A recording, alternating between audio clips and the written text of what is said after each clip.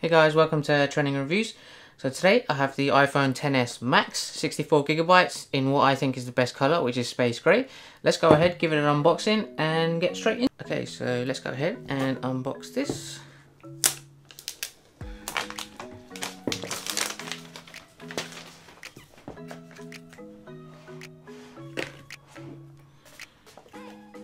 Alright, that's the space grey there. I think this is probably one of the best colours from the lineup that iPhone have been releasing. So it comes with the plug. You have the AirPods, which are the wired versions. Now it's a bit of a shame, depending on the price that you're paying. I think it would have been a good gesture to at least have the wireless AirPods in there, but nonetheless.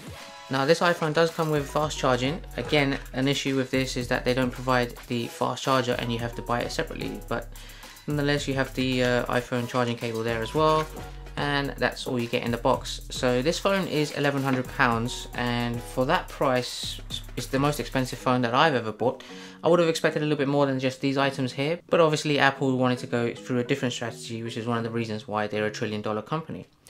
So let's go ahead and take this off.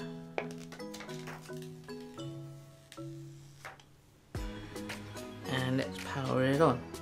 Alright guys, so there you have it. That's the quick unboxing.